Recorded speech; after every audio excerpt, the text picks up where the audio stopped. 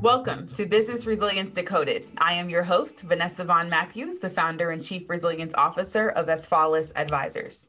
Today, I'm very excited. We're going to be talking to Malcolm Reid. He's the managing director with Brison, and we're going to be talking about recovery in the Caribbean. But here's why I'm excited. I met Malcolm, I guess, a year or two now ago from a mutual friend, and he kept telling me there's somebody in the business continuity space that you need to know.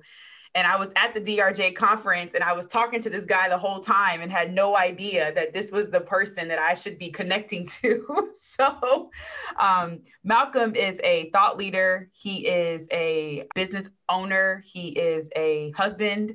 He is a colleague. He's a friend. His expertise is vast and it covers multiple disciplines and areas. And he is also from the Caribbean. And so we thought, who other to have join us on today's podcast than Malcolm? So Malcolm, welcome. How are you? I'm fine, Vanessa, and thank you for having me on your show. Absolutely. So you have a lot of experience. You're involved in a lot of organizations. I was actually skimming your LinkedIn a couple of days ago, and I said, I don't know how he does it, but I can only commit to one board. But you're effective in so many different things that you do. So can you just tell our listeners a little bit about yourself and how you landed in risk and business continuity? So for me, it was a long journey that started a while ago. I was actually interested in becoming an engineer. That's what I studied at West Point. I applied for a role as an engineering manager at a telecommunications company, but the company felt that I should have much more hands-on experience. So they offered me another role. They wanted to take a chance with me as a security manager. So I was like, hey, I'll do it. As a young, bright-eyed, bushy-tail, I was ready to accept that role. And just around that time, not that I'm trying to date myself here, but Y2K was an issue, and I got involved in Y2K preparedness. And that started my immersion into this field of preparedness, risk, and business continuity. So I started looking for other projects in the company that was very, very focused on those fields as well, and to expand into other projects. So that's who I am. That's the way I'm wired as well. I'm wired for risk management. That's how I think about just even the simplest thing. Those who know me would know exactly what I'm talking about. I see risk in so many different things, but it's not just about risk mitigation. It's really about optimizing. How can something good come out of that situation as well? That's how I think. It's spot on, because risk is not just hazard, but it's a whole lot of opportunity too. It's just a matter of how do you take that opportunity and, move forward with it. So my mom told me one day, she said, when all the racial equity stuff kind of kicked off in the US, she said, when white people sneeze, Black people catch a cold. Right. And I said, okay.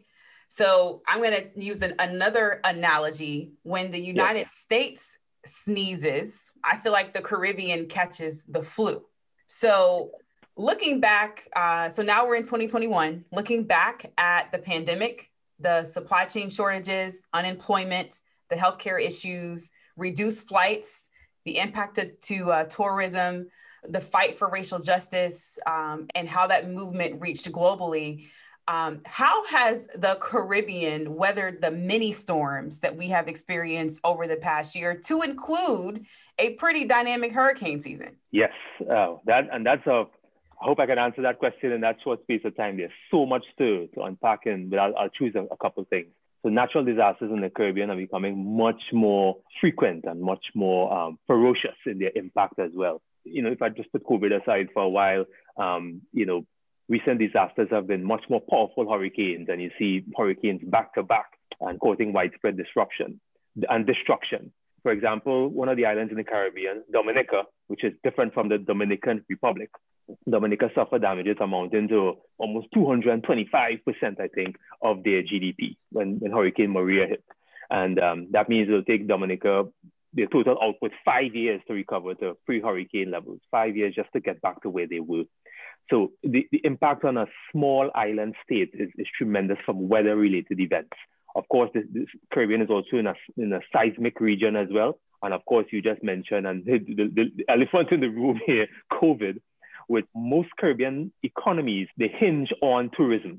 So reduced flights means reduced tourism. and people are not, traveling, and then of course people are losing jobs and all of that, less spending as well, less vacation in those areas. So Caribbean countries have to think out of the box.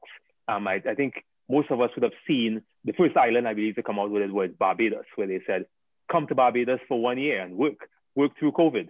That type of thinking where Caribbean islands are now providing an opportunity for people to come live and work here in paradise, as they say. In the Caribbean, most of the islands are smaller. So think of them as much more nimble. Think of them as like mice, compared to an elephant. They can move much more quickly. They can respond quickly. So I think that has helped the Caribbean islands to respond to COVID. A Caribbean country can say, you know what, our numbers are going up. Let's lock down our borders right now. The US can't really do that type of way. The speed at which they can respond and the actions that they can take could help in terms of minimizing outside threats coming in, especially from a perspective of a pandemic. And the other issues are Caribbean people are quite resilient. Most of them are independent. So that mindset is really embedded in the people. If someone is not accustomed to doing less with more, it becomes difficult to be able to thrive in a very stressful situation. So Caribbean people are wired to be able to thrive in those types of stressful situations. If you were at corporate and you said do more with less, they would look at you like you're crazy, right? Well, yes. Corporate says that all the time, but the employees are like, no, sir. But in this sense, it's what allows them or enables them to be resilient, to your point, to have the mindset. And the other key word I heard you say was that they're nimble. So they've got some strategic advantages just by how they're positioned and from a culture perspective that other large economies don't have readily available. Right. I hope I said more with less. Did I say that? Or if not, it was a Freudian slip, because it's more, you do more with less. Yes, sir. So, thinking about what you talked about with Barbados, which is pretty interesting. My stepdad is actually Bajan. So my family goes there a couple times a year.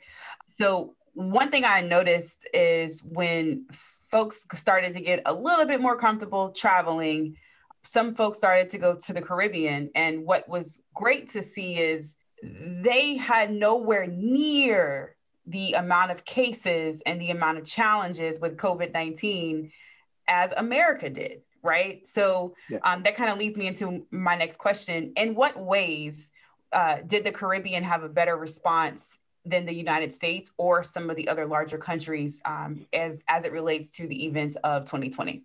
Once you have an infection spreading within a community or larger community population, response is key. If you have to think about something and go through a long process, you're wasting valuable time. So the Caribbean countries are much smaller and more nimble and able to make those types of decisions with respect to COVID. And also, if you look, I'm a systems thinker, so I try to think of everything and how it interrelates and, in terms of an impact. People live in individual homes. When you look at some areas, the height of the pandemic was really high in New York. Lots of people live in very condensed areas. The Caribbean is a little bit different. The population density would be, not that some places won't be like that, but in general, the population density is not that high in terms of that much concentrated. So the number of interactions one person would have would be theoretically less. And again, it has a lot to do with quick action on the part of the Caribbean leaders with respect to that. But that makes total sense. You mentioned a couple moments ago that tourism is a huge driver. So in thinking about that, what ways do you see the tourism industry changing in the Caribbean? You alluded to what Barbados has already did in 2020 when this whole thing first kicked off. But also, what's the global impact that you see from a tourism perspective? I see that as the future of work, and all under that umbrella of the future of work, in the sense that we are now bringing professionals to the doorsteps, having the right infrastructure in terms of internet access and all that kind of stuff will be able to enable professionals to do what they do on a day-to-day basis in paradise.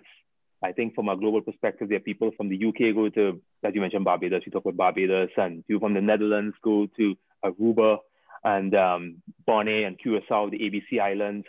There's the French islands, Martinique, where I'm from, Trinidad and Tobago is an energy producer. So we have lots of business development there. So again, marrying business a lot more with tourism, I think is very important. So yes, people are going for meetings and whatever, but they can also go there for R&R. They could go there and, swimming with pigs in the Bahamas or flamingos in Aruba, having fun during Carnival, or just enjoying a peaceful waterfall in Trinidad and Tobago. There's something for everyone in the Caribbean. And I think that's the message that the Caribbean leaders want to say. This is a place that you can now come here and work with connectivity. Now people are accustomed working from different places. I think it provides a great opportunity because a lot of the islands also have fairly robust infrastructure as well. They have, 4G, going to 5G. They're on top of the technology as well, and they're providing that opportunity. So tourism itself will change globally by bringing people to converge in that region. Did you say swimming with pigs in the Bahamas? Yes. There's a particular island in the Bahamas where the water is crystal clear, but there are pigs in the water. It's not like you're swimming with them literally, but they're there, and it's beautiful. Google it. It's amazing. It's like looking at water in a glass. It's an amazing place. Lots of people go there. Lots of celebrities go there all the time. I guess with their shades and their hats. They all go to that chain of islands that they can swim with pigs, and as you know, flamingos in Aruba. But I wanted to just touch on one thing, as you mentioned, how is it the industry changing? I didn't mention the flip side of it, not to be too long-winded, but global warming and rising sea temperatures have the impact of stronger and more devastating storms, and the impact of the sargassum seaweed, which has affected the Caribbean, like in 2018. When that sargassum piles up on the beach, it begins to rot and smell. And again, the warming of the oceans and storms and all of that has an impact on all of those things. So I think building a resilient economy means that addressing some of these issues of global warming and other types of issues as well. You can't get away from that conversation, especially in the Caribbean. The Caribbean has a greater susceptibility to the impact of global warming from rising sea levels and stronger storms. And again, as I mentioned, the sargassum seaweed, which can decimate tourism industry. Absolutely. What's so ironic about that is we were talking about that earlier, the terms of what's a gray rhino, right? And which one of these events would be a gray rhino. And so from my perspective, global warming is the next thing that's staring us right in the face. And if we don't do something, then we'll be in a very different state than we probably don't want to see. We could talk to you for hours. We know you are a very busy man. Where can our listeners find you? You can find me on, as you mentioned earlier, LinkedIn. I'm very active on LinkedIn. I'm a connector. And I'm also on Twitter, and I have a Facebook page as well.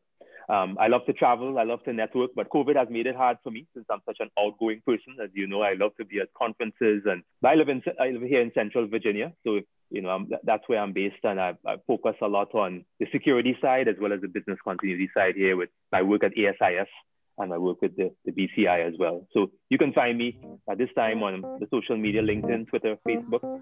There you have it. Thanks for tuning in to Business Resilience Decoded with the Disaster Recovery Journal and Asfalis Advisors. Subscribe, share, download, and look out for future episodes.